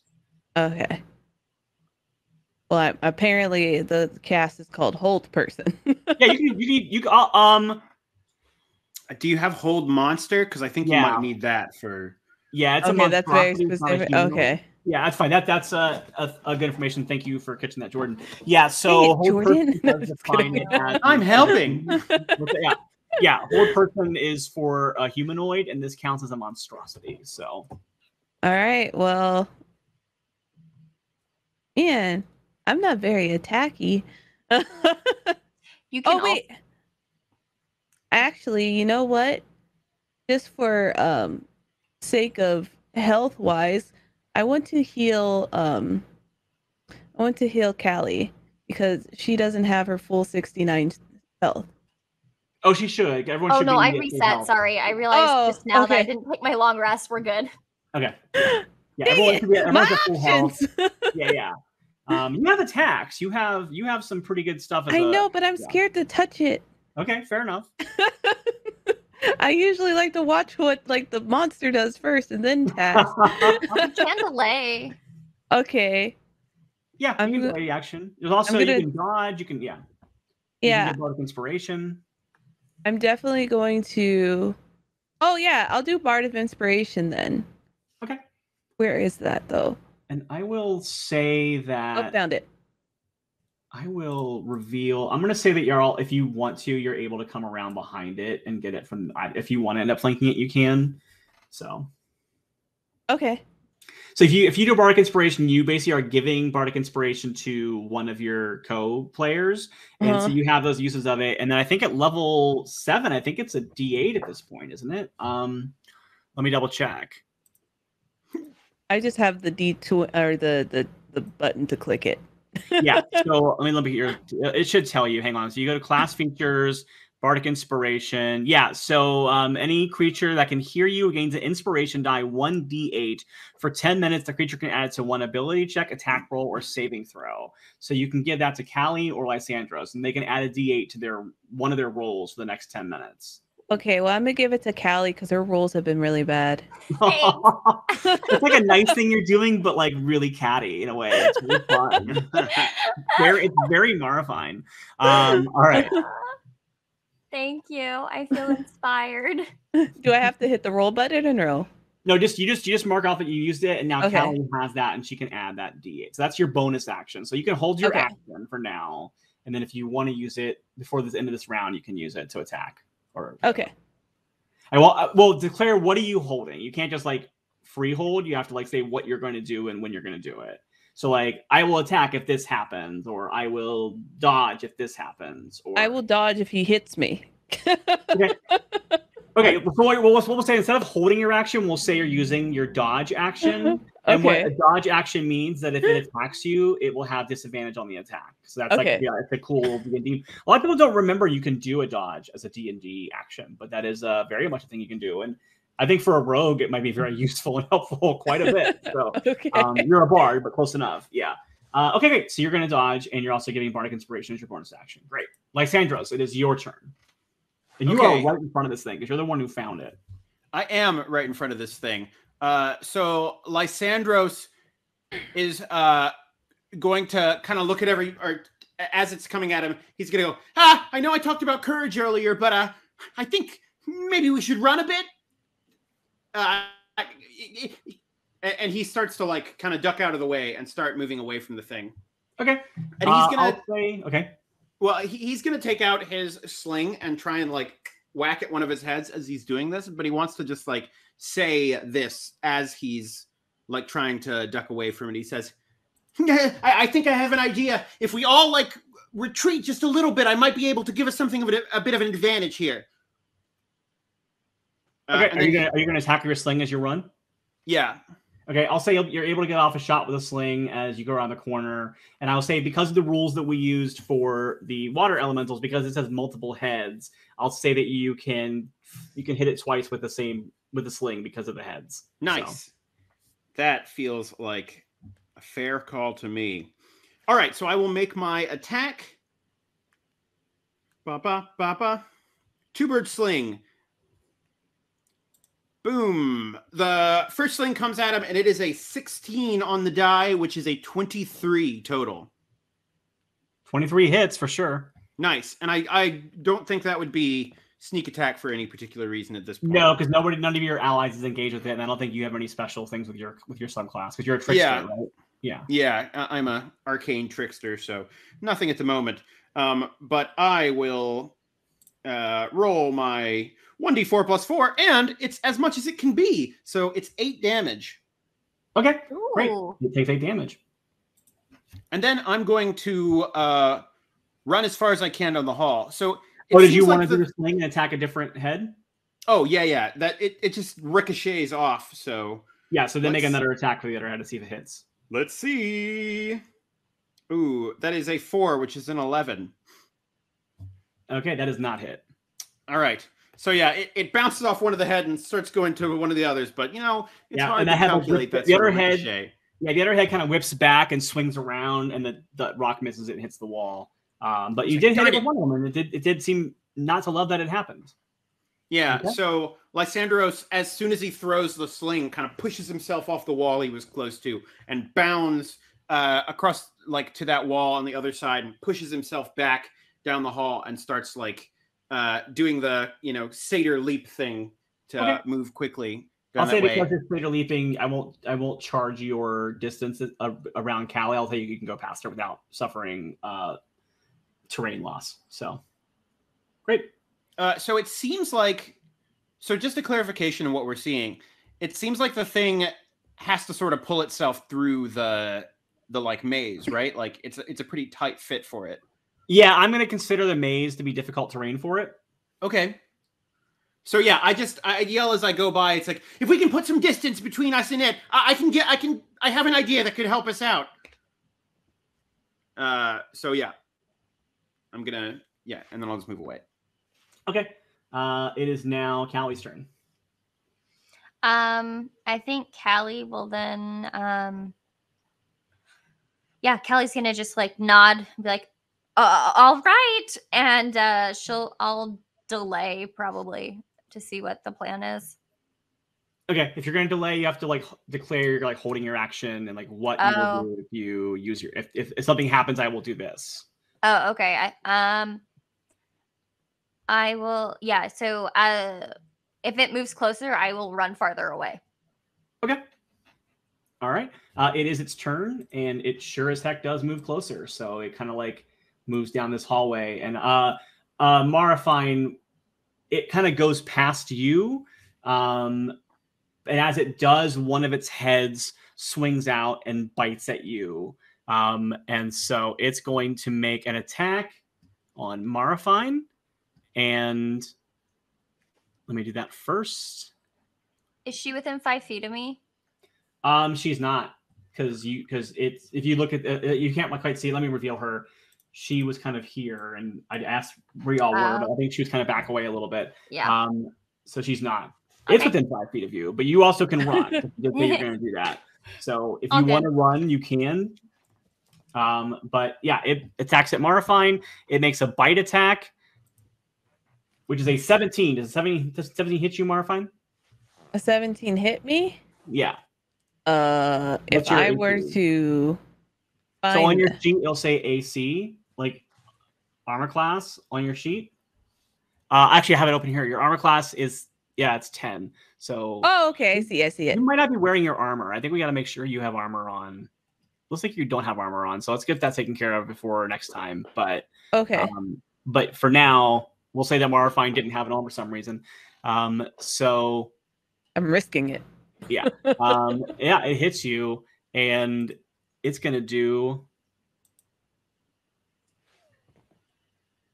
18 damage to you. Even with my dodge? Oh, you know what? You're right. Okay, let me attack again, because you are dodged, so it doesn't have advantage on the attack. That disadvantage.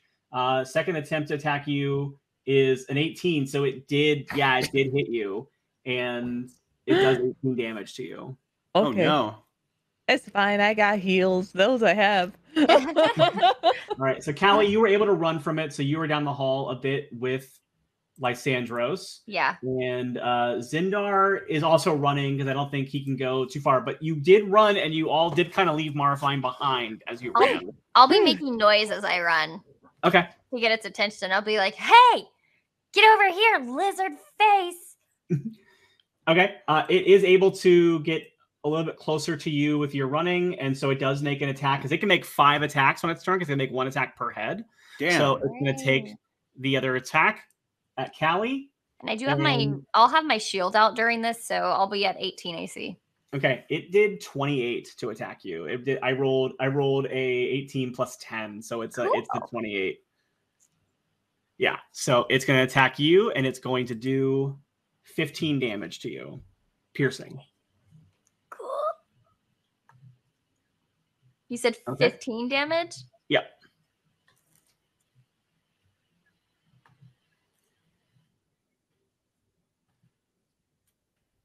All right. Okay. That is its turn. Zindar is going to be running along with you. Now we're at the top of the order. It's Marifine's turn again. Oh boy. Let's see. So now that he's a jerk. Let's see.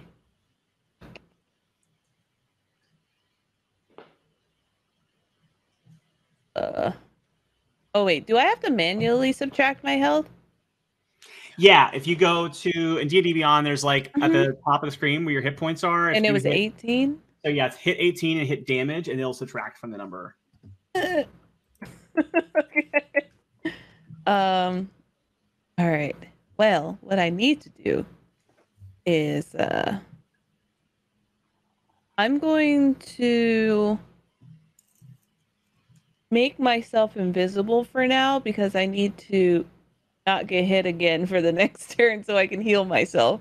Okay, so you're gonna cast invisibility. Yeah. Okay. Do I roll it? I'm gonna mark on you. What's I that? mark it. I mark the slot, right? Yeah, mark a spell slot Okay. for it, and then I'm gonna mark. I'm gonna put this little ninja mask on you to show that you're invisible. Because I don't know what else to use for invisibility. So you are marked. So you are currently invisible. So if you cast another spell, you'll be revealed. If you attack, I think you'll be revealed. That's how invisibility works. So then that's your turn. Okay. And now it's Lysandra's. Okay, so we failed to actually put any space between ourselves and the Hydra. So I can't really do what I was trying to do. You wanted us to run. I know, but it caught up to us. It didn't go very fast. It went like 3 feet. Are you gonna double move? I thought we would be faster. Okay, so what I wanted to do, which I guess I can still like try and do in some way, was if we could put some room between us and it, then like I want to try and create an illusion that like I like do a big thing and hit the ground and a big portion of the ground like crumbles away and makes a big pit between us and the monster so that it would be distracted by trying to not fall into the pit. But if there's no point where I can like have space between us, I can't do that. Would there be a time when I could create or have an opportunity for that? This is one of the times where D&D initiative order can be a little frustrating to deal with. I think for the sake of storytelling and gameplay, I think I'll let you roll. Go ahead and roll for me. I always say with the way that we run this game that we can drop out of initiative order to do it's like a cinematic scene. So we'll say that we do that. So Marifine goes invisible. You're able to get a little bit of space between all of you, and I will let you roll a. Well, it's not a roll. It's just an illusion. Okay. How does the illusion work? Is it a spell? Yeah. It's God. D&D Beyond is like not working. Is it minor illusion? No, it's silent image. Okay. So I would just have it be like a pit kind of falls, or like opens up in the ground there. And so it creates the image of, in this case, a visible phenomenon that is no more than a 15-foot cube. So I would just have it like kind of like fill the way that was there. Okay, right here. Mm-hmm. Okay. And I can like have it move as stuff goes on like that. Okay. But unless they like physically interact with it or use an action to examine it, they can't tell it's an illusion necessarily. Because it says physical interaction with the image reveals it to be illusion. But a creature that uses its action to examine the image can determine that it's an illusion with successful intelligence investigation check. But otherwise, I mean, if the thing doesn't try jumping into the pit, it should not be able to tell that it's not a real pit. Okay. Yeah. I'll say you do it. Okay, so you burn that spell slot and you have that illusion active. So Lysandros jumps back and rubs the like lamb fleece in his gloves that he always has there as his like mechanical opponents, and then like does some like magical mumbo jumbo to pretend like he's doing a big spell and like pushes the ground, like does on the ground. He doesn't even know if the Hydra is going to have any idea that like there are spellcasters and things, but he finds that it tends to help if things feel that there's a reason that stuff have like appeared. So he acts like he did some sort of magical thing, goes, and then the ground just like opens up into a pit in front of the Hydra. Okay. And he says, "This should buy some time." Okay. The Hydra is not super perceptive, so let me see if it can figure out that this feels like it's something that, like if it's like questioning it or not. Yeah, it does have to take an action to do that. Yeah. So I'll wait till it's turn to do that. Yeah, it's not a passive thing. It has to take an action. Cool. All right. So that's going to be. So we will say that's what you did. That we'll drop back into initiative order now. So you did that as your turn. Callie, it's now your turn. All right. So Kallie's gonna be like, nice. And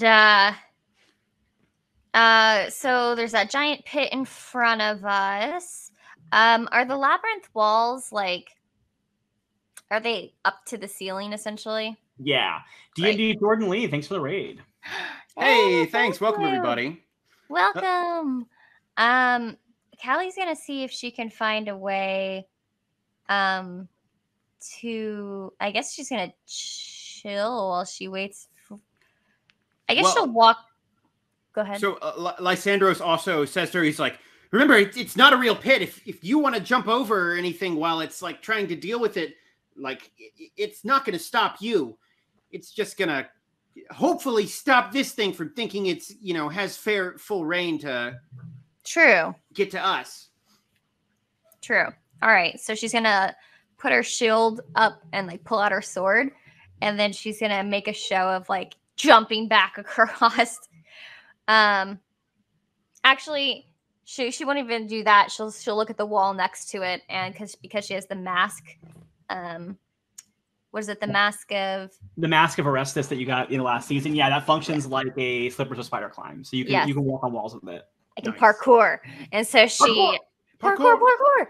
And so she jumps up and runs across the wall and lands and gives a growl. And I don't think am I allowed to also attack? Yeah, I'll let you do it. Why not? We're close to the end of the night. I kind of want this. I wanted it to be fun, exciting. So yeah, Great. Go ahead and make your attack. So Kallie's gonna. Yeah, I think you could because you're just. Typically with that spider climb, you're walking. So yeah. All right. Cool. So Callie is going to make. I get 2 attacks or 2 actions per attack. Okay. Attacks per action 2. There we go. Yeah, 2 actions per. You get 2 attacks per action. Yeah. Yeah. So here we go. I go to hit. I get a 23 on the first one. That hits.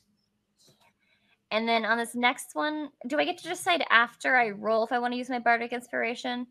Yes, but do your damage for the first attack first. Yes. All right.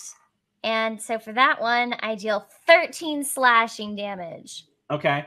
Let me just do one thing real quick. So minus 50. As you slash at it, yes. As you hit it with slashing damage, acid comes spraying out of its body as you hit it, and you take 9 points of acid damage. No.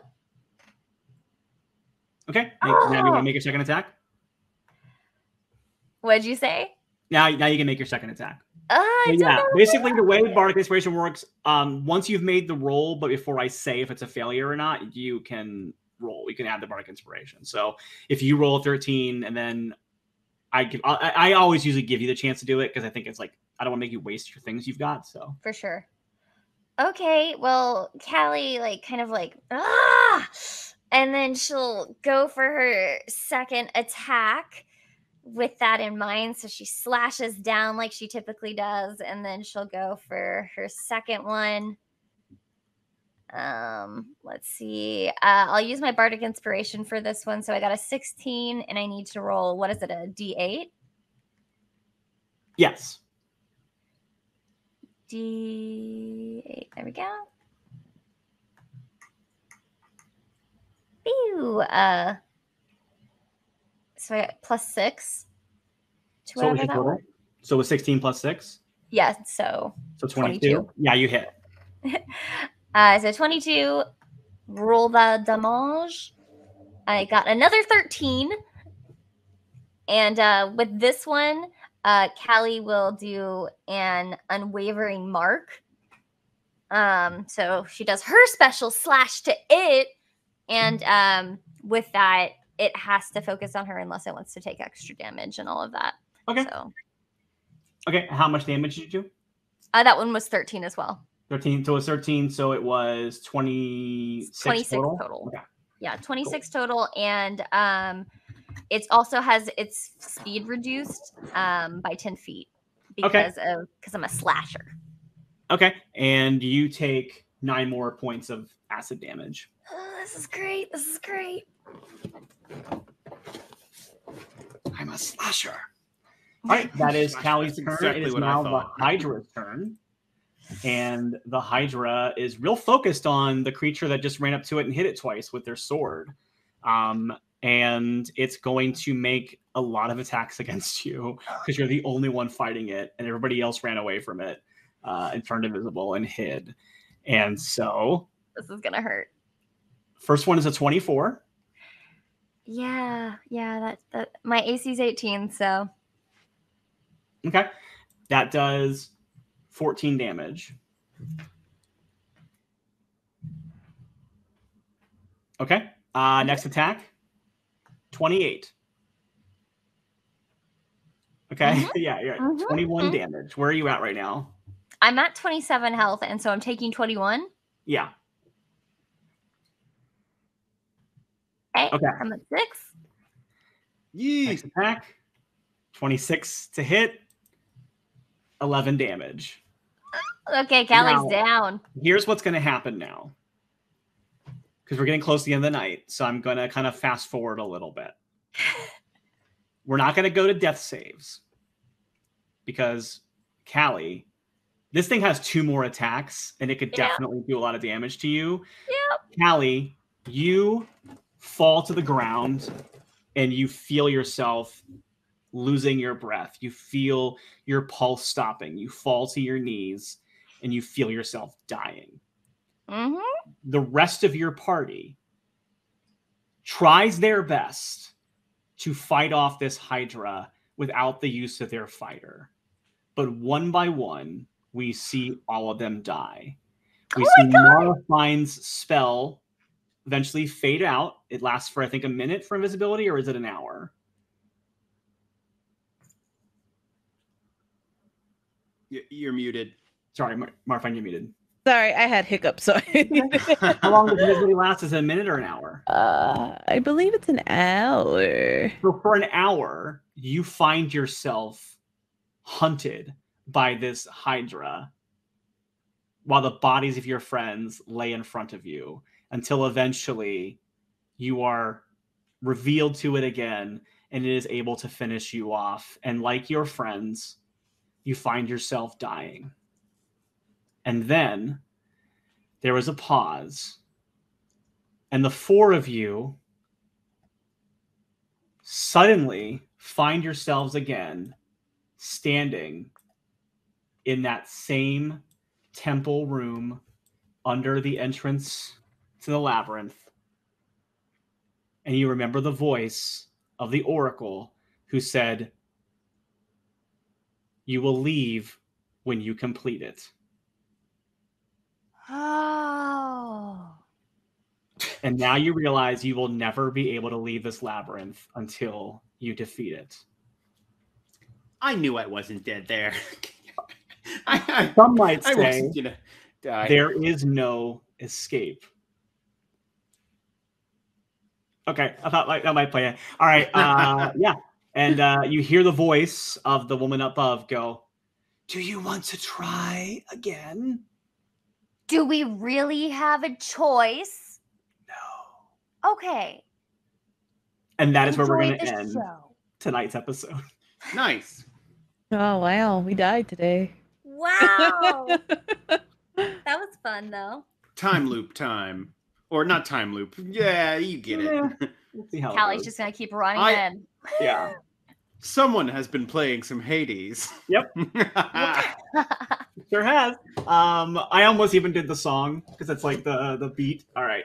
Nice. All right. I mean, look, it's ancient Greece. There's a maze. Come on. What am I going to do? All right. Oh, yeah. So that is where we're at now. Y'all are trapped in an unescapable labyrinth.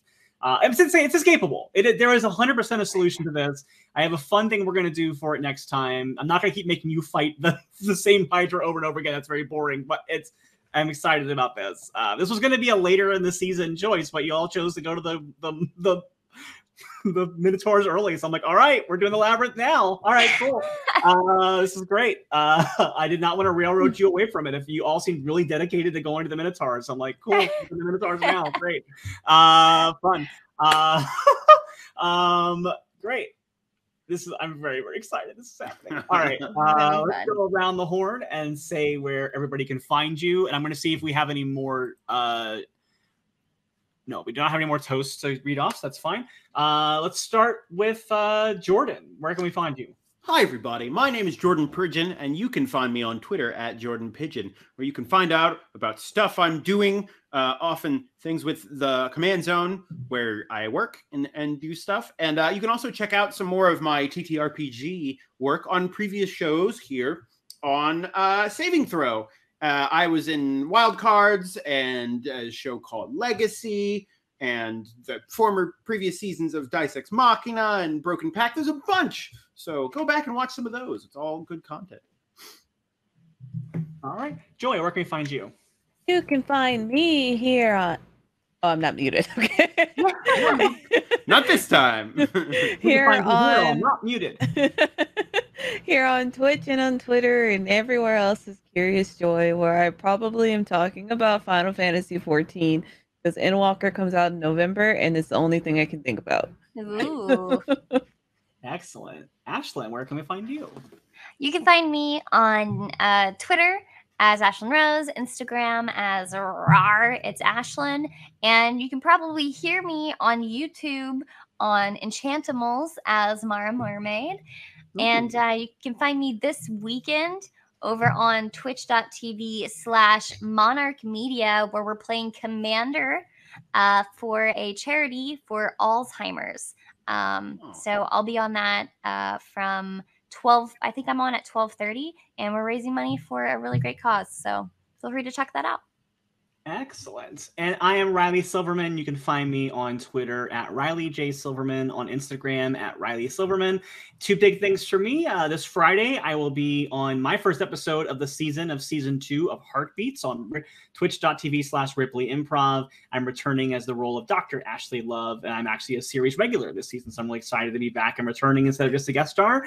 And then also tomorrow is the release of episode 2 of Port Saga, the scripted audio drama Vampire the Masquerade story that I am part of. It's an audio podcast. It's like most podcasts. It's a podcast that is a scripted audio drama, and I can now say that I am playing the role of Zelda, the Nosferatu Primogen, and so I am very excited. I got to bring in a little bit of my Velma flair. She's a little bit more mischievous than Velma, but it was very fun to kind of dig back into that part of my personality again.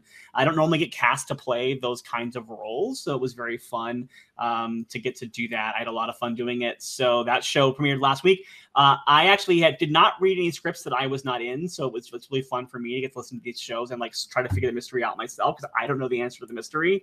But it's a vampire murder mystery. It's called Port Saga. You can find it wherever your podcast apps of preference take you. And with that out of the way, our last thing. Well, actually, our end-of-show reminder was that Gen Con is upon us, which is no longer true. So I don't think I have to read that list. But just check out all the other awesome stuff that we have on the channel, all of our other fun shows. You can find those out there. I think Dom is fixing that information for me right now. And so I am just vamping for like a little bit of time to clear that out. I believe, is Owlbear Soup happening on Sundays right now, Dom? Owlbear Soup on Sundays. What time? 2 o'clock Pacific on Sundays. Owlbear Soup. Our friend Rich will take you through some really fun discussions about gaming. And check that out. Like we said earlier in the show, we are launching the Exploration Society coffee thing, so check that out as well. And with that, I think I will bid you all adieu. And so you all have an excellent night and a pleasant tomorrow. Bye. Bye.